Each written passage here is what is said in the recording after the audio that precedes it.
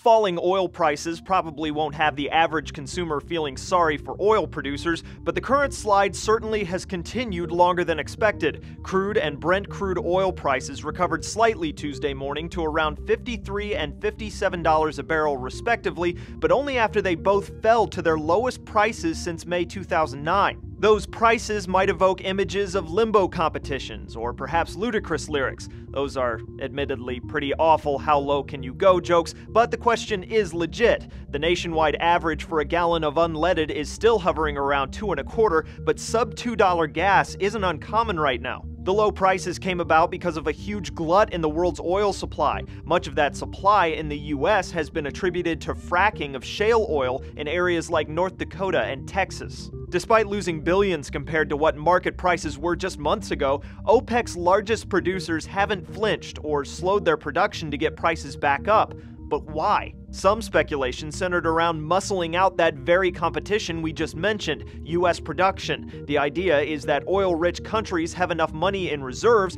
to wait out low prices and make it tough for the competition to profit. Lo and behold, Bloomberg reported Tuesday morning, U.S. oil drillers have idled the most rigs since 2012, though fracking operations don't appear to be slowing down so far. As for the how low can prices go question, the general consensus is not much lower, we think. A Tulsa World columnist asked that very question of an online senior gas analyst who didn't appear to give a definitive prediction. Still, he said, pretty soon we probably are going to have more speculators entering the market. We already are starting to see some bets placed on $60 oil. All it would take is a few major banks to buy 1 million barrels each.